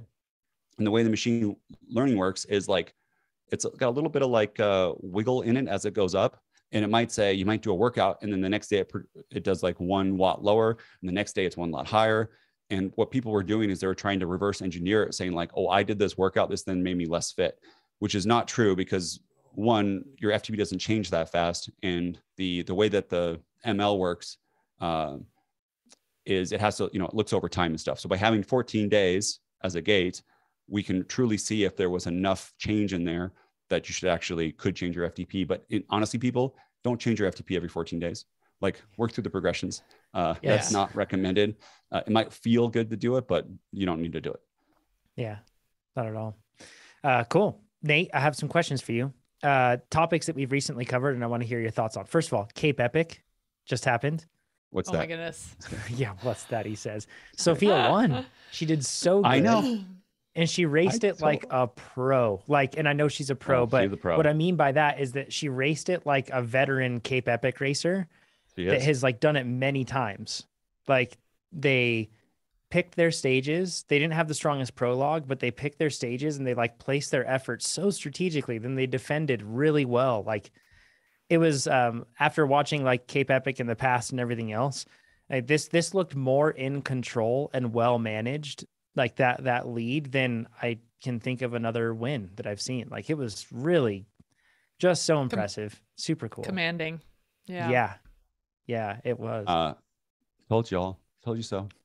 She is super fast, right? She is super. Yeah. I mean, if sometimes on the podcast we say that people are super fast and you don't know, she won Cape Epic. Okay. Like that is super fast. And yeah, total confidence in her. She's so gritty too. Like to see her do Cape Epic last year. And for those who don't know, she pushed me through the prologue and then I crashed halfway through stage 1. She was my partner last year and then she rode solo. But like she went so deep, and like what she's really good at is it seemed like her spirits never went down. It could be rainy, cold, like, you know, she lost me as a partner, but she was always a positive mindset. And that combined with the tech and the skill, like positive mindset like that is gritty, right? Some people grit through and they're like angry the whole time, but next level is to have that, like, I'm not shooting cortisol through my body the whole time. I'm relaxed and trying hard, which is, I know you, John, you saw her the rest of the race. What was her spirits like last year? Just, you know, she's even keeled. She never gets too high, never gets too low. You know what I mean? Like she's well managed. It's she's just super impressive. Wonder what that's like. Hey, I feel the same way, Ivy. I feel the same way. Highs are highs, lows are low. Yeah. She did a great job. Keegan and Maxime were another team. Keegan had like, I think they both were like really gun ho going into it. And then I know Keegan basically had heat stroke. Like after the prologue, he was laying down in bed that night with like, just after the race, like pure goosebumps, freezing cold, shivering. And it was like over 100 degrees, like really hot. Of course he wouldn't mention that. So that's me mentioning this. But he just like carried on. And then I think Maxime, training for XCO, he like, once they got to like day 2, beyond that, it really started to break him down, but they had an absolute blast. They got a podium on the last stage too. Kudos to them. It'd be awesome to see like if Maxime focused on marathon, which I don't know Maxime's goals, you know, if he's still going to do XCO, XCM, whatever, but I bet if he focused on marathon, they could be toward the front. Because they were around top 10. They were top 5 overall for a while and then top 10. So, but congrats to everybody that did it. Anybody listen to this that did it, anybody that finishes Cape Epic is incredible. Like that is, and that's coming even from Keegan's mouth as well. A guy that typically nothing is hard for, right? Like nothing's hard for him. Yeah, he was like, I don't know how people do this. He's like, they were out there for 8 hours today. Like, I don't know how they do it. Like the people that it's such a cool race, and kudos to that event. Such good coverage. Super cool. I have a couple more things to say about AFTP based on the chat. Please. One, someone said, are you all interested in feedback on how AFTP compared to an FTP test later that day? How close was it? Should we submit that info? So one, yes, we do know that info. What we actually look at is what you do in training afterwards, because that is the most important part, is what you do in training afterwards. And again, AIFTP detection is amazing when it's paired with adaptive training. So what we set you at and the next workout you do is very specific to the workout level we put you at. And you might say, oh, but I did this FTP, so I should be able to do this like level 8, 9, 10 threshold workout. We're not trying to start you in there at your new FTP. So I've seen some people say that is, oh, I can't do a level 9 workout with this FTP. Like, yeah, we're not prescribing a level 9 at this FTP. We could downgrade your FTP and tell you what you would do at a level 9 or 10, because that's like math that we have on the back end, but we don't specifically tell you to do that. So if you hear people say that, don't worry about it. It's the combination of the two. The other one that I love hearing, and we've seen this inside, is when someone goes, it's absolutely wrong. It's not that high. You're no way possible. Ivy's like, yes, he's seen this. Then like a few days later, they're like, okay, so it was right. Like, I didn't know I could go this hard, and it really wasn't that hard. It felt just right. And their RPE was right. So again, we look at what you can do afterwards, but also your RPE response. So there is a level of RPE that we want you at. We don't want the threshold to be at easy. That's like a 1 out of 5. We don't want the sweet spot to be like an all out effort either. So that's also helped us give data to tune the information. So the best thing that you can do is train afterwards and answer the RPE questions. And that then in mass gives us all the data that we need. Because there's sometimes one-offs too, where you could be sick, right? And you do a race, it tells you something, you can't do the next workout. You're like, this is not working. But if we look at a mass, there are some outliers, which we don't know. It could be anxiety, so many things could be an issue. But looking at the data in mass, that's what helps us tune it up and do it. So yeah. Yes. AIFTP detection and levels, the progression levels work hand in hand to give you the best training. It's good stuff. Nate, warm-ups. We talked about warm-ups quite a lot. And this is something that we have known for quite some time. However, we haven't shared it, but we figured we might as well spill the beans. I don't think that it would make people too upset. Maxine, I think that you have, Maxine's just going to run through a handful of the photos while we talk about this. But we talked about warm-ups and we talked about all the different ways you can warm up. And we talked about the fact that TrainerRoad has different warm-ups that you can use, how you can use a workout for that. You could even create a custom workout to do it. And the cool part is that TrainerRoad can be like a measured thing, but we have some pictures that we wanted to share with everybody, and you can see different athletes, notable ones, right, Nate, that have used it. Yeah. And we have images of it.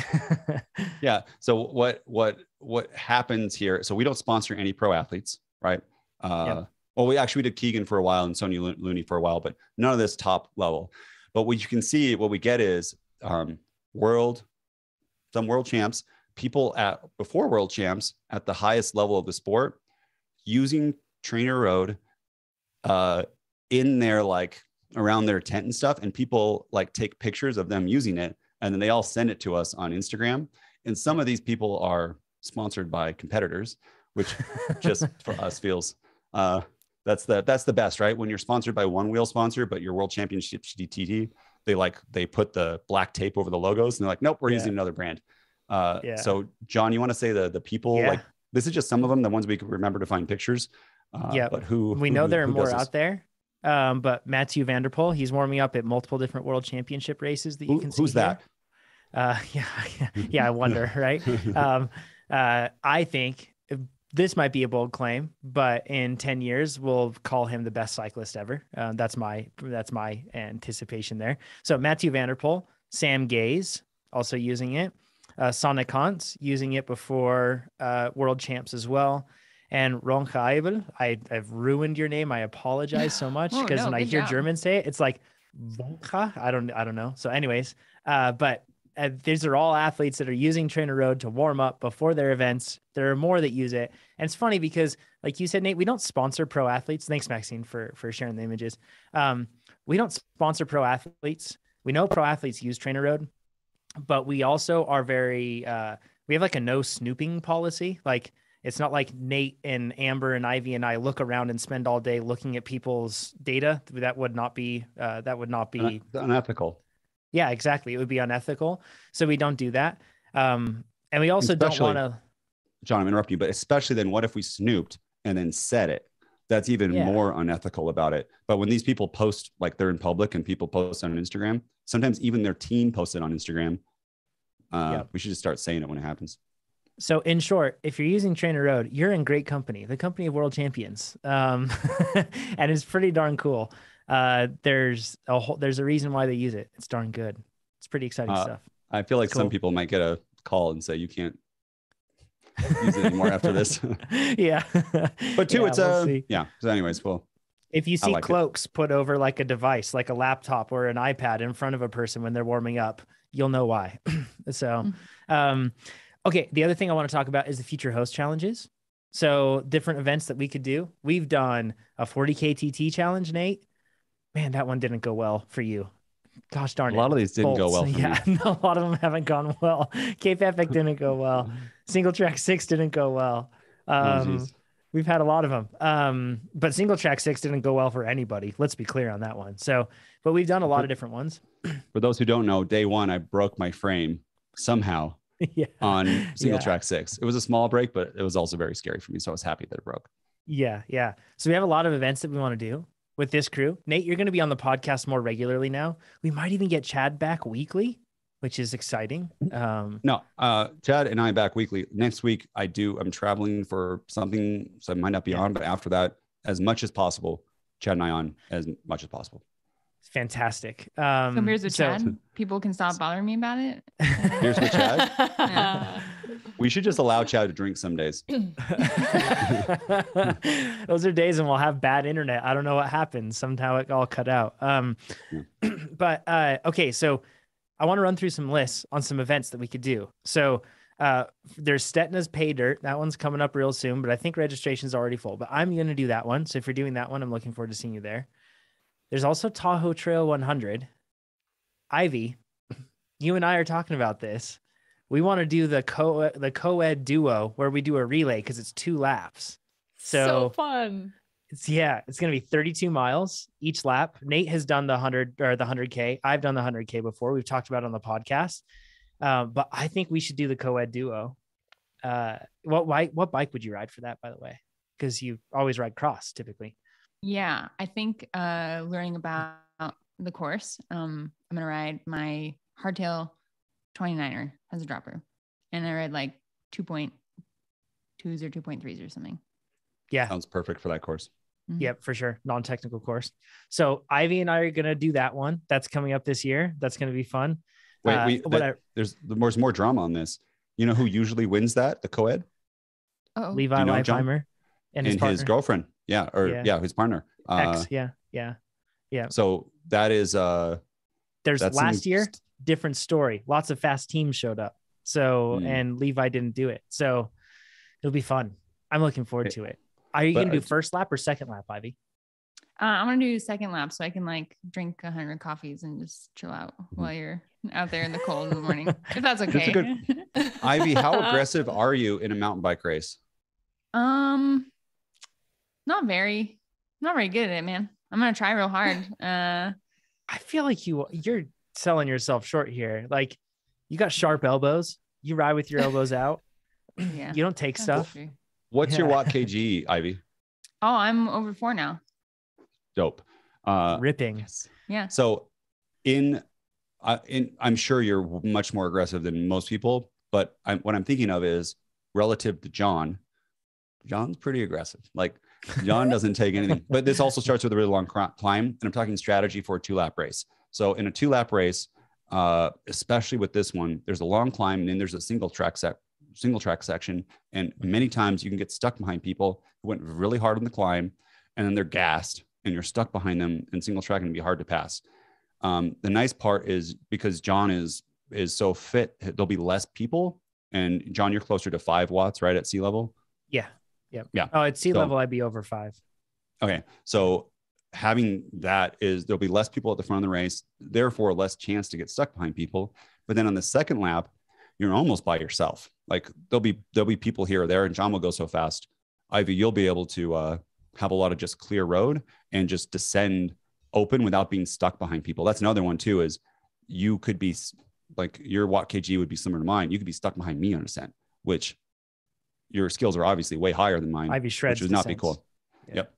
Yeah, exactly. So this strategy of having John go first with being a little higher watt kg, but also John is extremely aggressive passing people on.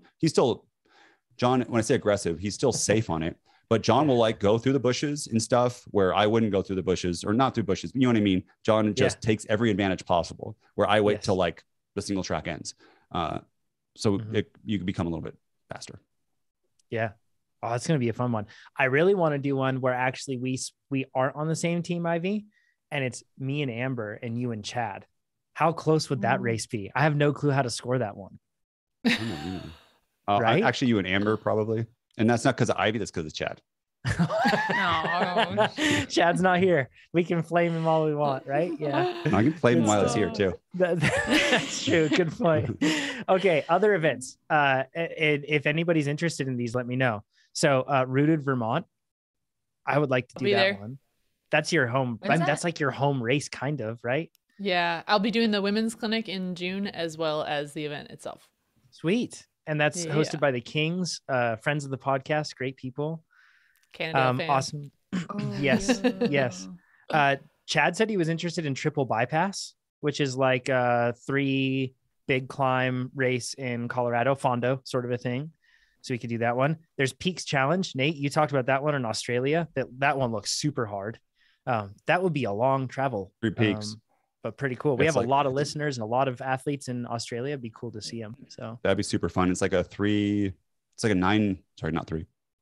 day. yeah, big day. Yeah. Big day. Really big I know, climbs. John, it'd be great to see you in the front group. I don't think you're not strong enough to win it. No offense. But Oh, definitely not. There's crazy, like continental pros there doing it. But Oh, yeah. that would be still fun to see you race that hard. You know, since I've been doing tri training, sorry, everybody, cover your ears, cyclists, but my body composition is shifting like really favorably. It's really changing a lot. So I think that, and it's strange, like my fitness on the bike, I'm doing less on the bike, but I am matching PRs with season match. I'm matching PRs from last year, which is pretty cool, but I'm lighter than I was. So, and I'm What's your actually weight like getting difference? chest and shoulders and stuff. It's like weird. Dude, I wasn't gonna be weird, but I was like, damn, John, like, is he doing like push-ups? What's the deal? Getting swole. Shredded. Swimming, man. And it turns out when you're fighting for your life, you swim hard. Survival yeah. muscles.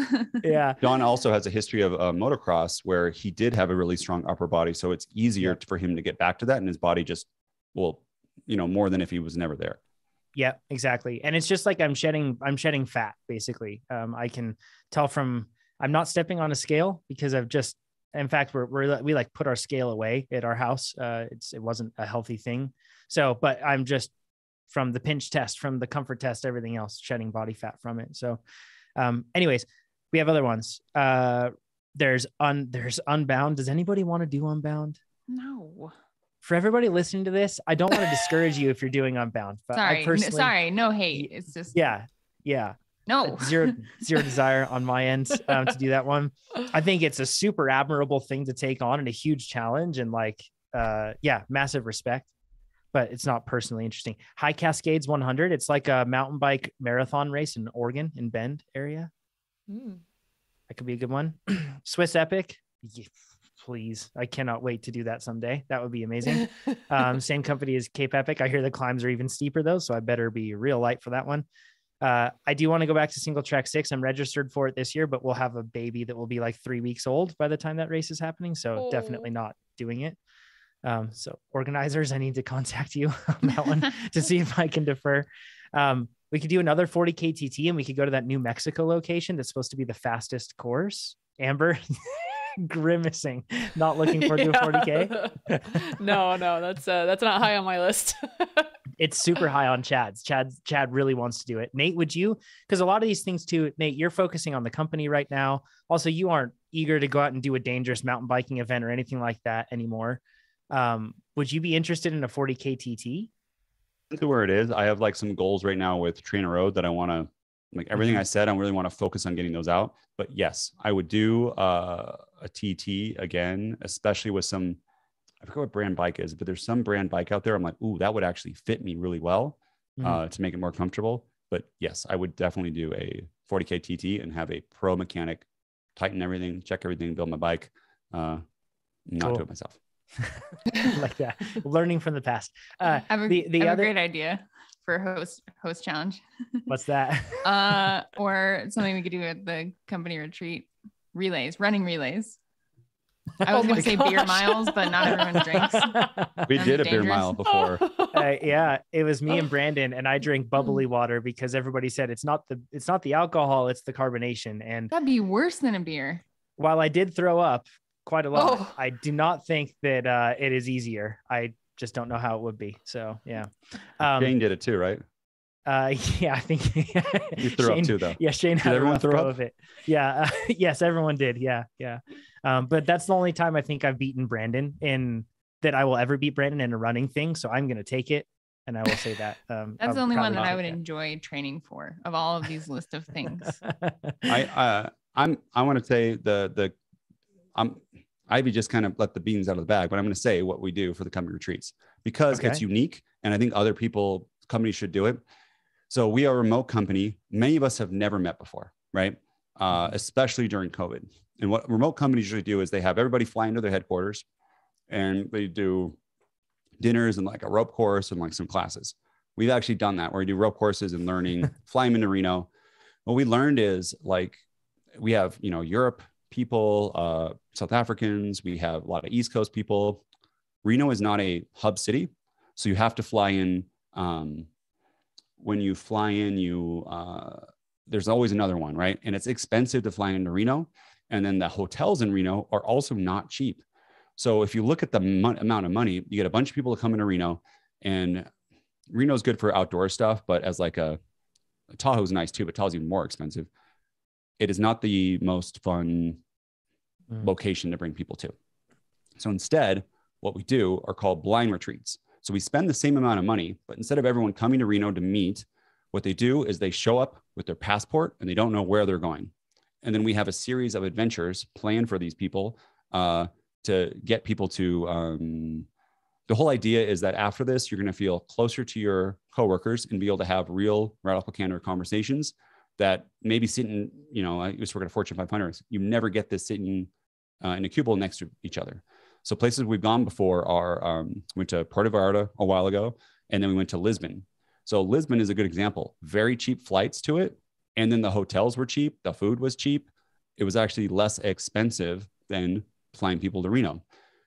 Again, I don't know why more companies don't do this, especially if their headquarters are in San Francisco. Hotels could be like $400 a night. Lisbon is like $60. Right there, you're saving so much money. And it's super fun. Like, John, you were the only one here. Amber was right before Amber started. I know. And she had a, you were like teaching a clinic, I think, and you couldn't go. Yeah. Yep. But everyone loves them. We're going to do another one in the future. And it's, again, I think we think a little bit outside the box to have a better experience than the standard one of just, let's do rope courses in Reno. Let's have a fun experience. Oh, so for instance, when we landed in Lisbon, we signed up and we did the amazing race. So we broke up into groups and everyone had a clue. And as the team, they had to go around, work as a team to figure out what that clue was, and then go from place to place to place. It was a blast. John, me, John, and this other team, we were neck and neck, and we were competitive. You're sprinting. Another team. I think I ran 7 miles. Wait. We have to run. You don't have to. No. Hold on. There were bird scooters. You could ride a bird scooter. Yeah. Some people are smart and they'll take, I don't think we take transportation. Yeah. They'll run a bike or something. One of those, like those cheap ones, a scooter. Another team just went and had tapas and like scooter. Yeah. They drank sangria and like sent us pictures. They're like, we're not running. And they just ended right there. But yeah, so that is what I've alluded to the company retreat. Yep. If you have ideas for events that we should do, let us know. We also had an idea of doing a point-to-point thing where Nate is almost like the producer in Top Gear that finds ways to like throw wrenches in the spokes, so to speak, and gives us challenges along the way. Like, go to the gas station and build out something that's 120 grams an hour of carbs, but fits this macro profile, or like, balance your power to weight ratios and do this climb. It'd be fun if we had that would be funny. That would be a fun one to do. But if you have ideas on events and things that you want to see the podcast crew here do, let us know. Or join us on YouTube and let us know, or go to trainerroad.com/podcast and submit your questions. And in that same spot, you can let us know what event you want us to do. Let's get into some nutrition questions. Max says, I've been listening to the podcast for a while now, and one thing that I've heard multiple times is, quote, don't diet on the bike. Trademark Amber Pierce again. What do you guys mean with this exactly? What is your view on someone trying to lose 5 to 8 pounds of body fat? He says, you'd need to be in a caloric deficit to lose that weight. So wouldn't this be dieting? Are there any other methods more advisable? Thanks in advance and love the podcast. Amber, floor is yours. So I want to clarify this. Don't diet on the bike is just to say that you need to fuel when you're on the bike. You need to fuel your efforts. And I think it becomes a default option for a lot of people to avoid eating on the bike because it's a little bit easier. Your fridge is out of reach. You're out on the road, and a lot of folks look to exercise as, part of an approach to calorie control, right? So they're looking at the exercise as the deficit, but it doesn't need to be. And it's a lot more effective if you don't look at riding your bike as a way to create a deficit. So what you really want to do is riding the bike is training stress that's going to trigger specific physiologic adaptations. If you want to get fitter and healthier, you want to make sure that you're optimizing your performance on the bike so that you can optimize the training stress, optimize the adaptations that you're going to get from that. The best way to do that is to fuel your efforts when you're on the bike. So this isn't to say that no one should ever create a caloric deficit ever. That's not what we're saying. What we're saying is, if you are in a position and you need to create a caloric deficit for some reason, the best way to do that is not by skipping food and fuel on the bike. You want to create that caloric deficit somewhere else in your day. You want to make sure that you're fueling before, during, and after your training. That's super important because you're going to get more out of it, and it's just going to help your whole effort be sustainable over the long term. As far as views on someone who try to lose 5 to 8 pounds of body fat, that's a really general question that we can't answer because there's so much context around that that's really, really important. And I think we do get some pushback on this sometimes because we talk a lot about making sure you're fueling adequately on the bike during the day. And that is very, very important. But again, because context comes into this, there are some folks that are in situations where they do need to create a caloric deficit. I think part of our approach, and other hosts, please comment on this as well, is a little bit because the internet and the socials are very fond of reminding us that, or not reminding us, but sending this message that losing weight is always a good idea. And that's absolutely not true. It is a good idea for some people, but again, the context here is so heavily dependent, and diet culture can really create this twisted view of thinking that no matter where you are, if you're lighter, it's better. If you're lighter, it's healthier. And that's not true because where you are matters a lot to determine whether that's a good idea for you, that's going to be healthy for you. So we like to remind people that context is important, and we like to remind people that that default mode isn't necessarily true. So what we like to say is when we're looking at that watts per kilogram equation, really focus on the watts part of that. So if you're fueling your training, eating before, during, and after your rides, hydrating well, making sure that you're getting good nutrition the rest of the day, that is going to set you up to get the best possible adaptations and get the most out of those efforts. And all of those things are going to play into helping your body adapt in the ways that it needs to be able to perform the way that you want it to. And that's really where we're coming from with this. Ivy, do you have anything to add to this as well? Yeah, I think I would Amber covered so many good points. I think the only thing that I would want to add is the implications of what happens after you finish your workout when you're dieting on the bike, which for me looked like crazy binge eating. And it's apart from like losing weight implications.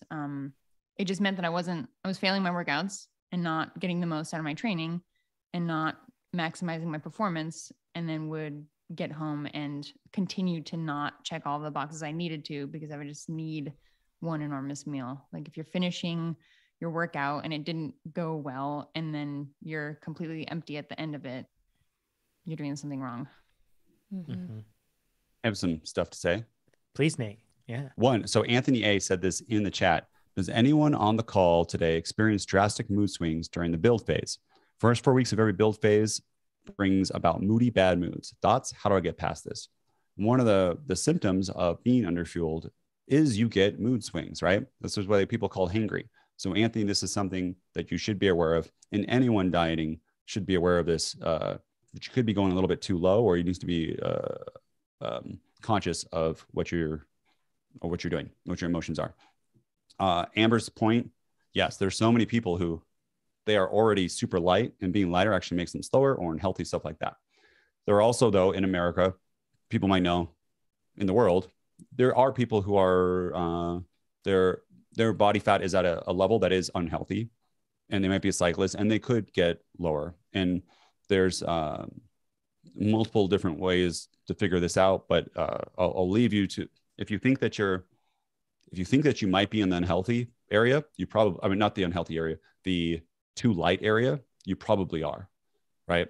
And you talk to your doctor about it and all that sort of stuff. But in general, this is what worked for me, because I lost 7 pounds of body fat in like 3 months and gained 4 pounds of muscle. And what I did is, okay, fuel your workouts. And my secret was go to bed slightly hungry. And this is hard to hit. Not hungry enough where it's going to keep me up, but just a teeny bit hungry. Then wake up, I'd eat my breakfast, do my workout, fuel that workout, and then do it again. And it's usually through a little like some vegetables and stuff during dinner. During 2, when you're in this phase to lose weight, I really like the idea of doing some weight training, do some compound movements. This will help you maintain muscle mass, and that you'll keep the muscle mass and then lose more fat. And there are some situations that are extreme where maybe you were like a bodybuilder or something and you want to lose muscle mass too, because you're like, you're 5'8", 240, real low body fat. That's probably not the average one. Third is having like 8 to 9 hours of sleep. There's a crazy study showing that like people in a caloric deficit, if you're cutting yourself short on sleep, that group lost mostly muscle with the same protein intake, and the group that had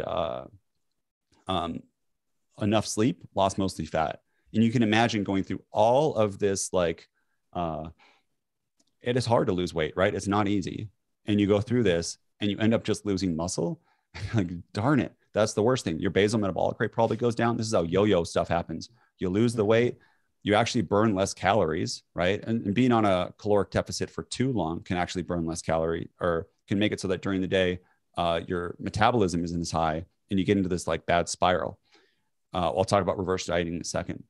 And then third is having enough adequate protein intake, right? You want enough adequate protein intake when you're in a caloric deficit. And when you're on the bike, to be able to manage all these things, it is the protein. You want to be able to hit that, and also your carbohydrates, especially before and during the workout. And then manage your fat. That's the one there. You don't want to, it's really easy to overshoot it, to go really high. Fat's in a lot of things, calories that you don't know of. You also do want some fat, and there is a minimum amount of fat you want, which is pretty easy. So unless you're doing some extreme artificial diet, it's usually pretty easy to get your fat, especially if you eat like salmon or something, avocado during the day. Reverse dieting, this can happen. This is a really cool thing. And this can happen if you are in that light phase and you think that so if you're very light and you're not eating much, what you can do is actually increase your calories, very small, 5,100 per week, and raise your metabolic rate, and actually like be able to, you don't gain weight. You just burn more calories a day. You have more energy during that time, and you can work yourself back up over time. Just as other people, like they damage it the other way, you can improve it. And this is such a cool thing that I think people don't talk enough about, is actually eating more, not gaining weight, because you're using that energy throughout the day. And as a cyclist, man, more energy, that's all we need, right? More and more energy. Yeah. So the more food you can take in while you're training, the better. So if you found yourself, as Amber's point is, you've dieted a bunch, you're getting kind of small, you feel like I'm not eating enough, and if I eat anything, I'm going to get bigger. There's 2 parts of this too, is sometimes it is glycogen and water weight. For every gram of glycogen that you hold, you gain 2 grams of water weight. And what can happen is people being on a low carb diet, they go, I eat some bread and I gain 3 pounds. It's not because of a body fat increase. It's because your body is depleted of glycogen, which we know you need for cycling. And it comes in and you gain the water weight. And that's really what your true weight is, or what the rate you should be for racing. Mm-hmm. So just be aware of that too, is some of these small fluctuations are, it's because of that. I like the idea of John, where you don't have the scale. Maybe every 3 months you check in through like, I like little calipers on my stomach. That gives me a good point if I'm going up or down. I did the DEXA before. That's really accurate. But yeah, that's how I like also, to do it. Checking in on how you feel. I mean, if you're feeling Super like important. You can nail your effort, you can nail your workouts, feel like it's good. I mean, that's those are the really big important markers to be paying attention to. You look like you were going to say something. Oh, to Nate's point, that's why this is kind of a hard topic for me to contribute, because I cannot like I accidentally dieted on the bike for years, and there's no circumstance under which like I still don't think I eat enough. Like I like fight for my life to eat enough every day before workouts. Like it's hard for me to know how to advise and I'm the kind of person that doesn't have a scale, and like something like calipers would like wreck me. So like my measure is like how do my pants fit, and like when I don't want to lose weight. So it's hard for me. Like we need a fuel to perform well. So it's hard for me to contribute constructively. Yeah. Amber's internet just cut out. I'm sure she'll be rejoining hopefully soon. That's the key takeaway here, is that everybody does have to approach the weight loss thing independently and do it with a system of checks and balances. If you are fortunate enough to have a person that you can involve in your life to that degree, it can be great to just get a sanity check by them. So then they can, because it's really easy to get a distorted perspective on where you should be and where you are. And it can spiral out of control really quickly. But boy, I really like wrapping it back to what Amber said. When we're saying don't diet on the bike, it's about making sure that you don't look at your training as a way to create a deficit. Instead, you look at your training as something to fuel, and that enables your body to do more incredible things. And then outside of it, and honestly, if you, we've talked about this before, and we're not going to have time to get to Jeffrey's question, which is about quality calories. But if you focus on filling your day with quality calories, it can be pretty hard even to hit like a caloric surplus, because a giant bowl of vegetables really isn't that much, right? And it's when you start bringing in more, and I'll say, I won't call them unhealthy foods, but instead I'll call them foods that don't give us the benefit that we need to have, Oreos and all that other stuff. And you start bringing in the ones that are the easy gets, the binge foods that we just jump in on when we are when we've deprived ourselves. That's when it's really tough to be able to fuel yourself adequately and fuel yourself in a healthy way. So if you really shoot for health and try a broad variety of foods and try to keep them to whole foods instead of processed foods and everything else, if you do that, boy, so much of it takes care of yourself. And, one thing that I've been telling myself over the past year now is that as long as I prioritize my health and then I prioritize my training from a fueling perspective, my body composition will be what it needs to be. Like it will become what it is. And that's what it is. I don't need to be something else. It will just become what it needs to be as long as I'm prioritizing the right things. Because we really do get the cart ahead of the horse because we look at appearance or we look at a number or we do something like that when we talk about weight. So my body composition will be what it needs to be when I prioritize the right things. I want to say one thing about that. I personally like the word quality food. I don't like, because it can lead to like disordered eating. What I like is the idea of saying, to your point is, so on the bike, we're doing tech food, right? It's like, we want that glucose spike. We're doing sugar, all of that. Cheetos. Off the bike. Cheetos. That's actually, Cheetos is kind of higher fat too. And that might not be as good a fuel on a shorter, more intense ride than other ones. I know it's kind of a joke, but I'm just saying. then afterwards too. But in normal life, a good rule of thumb is the majority, not all, the majority, because it's fine to eat Oreos and stuff, just not as your main diet, is have your carbs wrapped in fiber. So that if you live by that, it's really hard to make wrong choices in fiber. There's so much good stuff about fiber with your gut, your health, cancer prevention, society, how full you are. Satiety. I don't know why I'm on the podcast. But so wrapped in fiber means fruit that are carbs wrapped in fiber, like berries, lots of fiber, apples, even bananas are wrapped in fiber. Vegetables, those are all carbs with fiber around it. And it acts a little bit differently in your body in terms of long-term health outcomes. That's pretty much the most important part of this is long-term health outcomes of the things that are wrapped in fiber are also nutritious for you. Oatmeal, right? That has fiber in it. Brown rice, all the whole grain pasta, whole grain bread, all those sorts of things. So if you follow that rule of thumb for the majority of stuff, you're pretty good. And then you can have dessert sometimes and do some Oreos and Yeah. I definitely steal a cookie. Do you do the parent tax ever, John? We were like, oh, Yes. parent tax, you need some ice cream Yeah. from their stuff, and then regret Exactly. it because we're lactose intolerant. Okay, and inflation's going up. Sometimes I take more. That's what happens. So. Yeah. Because we can measure so much on the power and the output side, it can become really tempting to measure everything else to the nth degree. And for some people, that might be beneficial and sustainable. So I don't want to vilify that. That might be what you need and what works for you. But it's very different and very individual. Great actionable tips on nutrition. Thanks y'all for joining us. Amber, sorry you couldn't finish it off with us. If you're listening to this podcast, biggest thing you can do to help us is share this podcast with other people and share TrainerRoad with other people. If all of you listening to this, just make an effort to do that with one person this week, we'd be forever indebted. Nate will continue to do his hair awesome like that for you every week if you do that. So posting. So other specific ways are sharing your rides on Instagram or Facebook. Take a screenshot, put it up there, or there's a button inside the mobile app to be able to do it.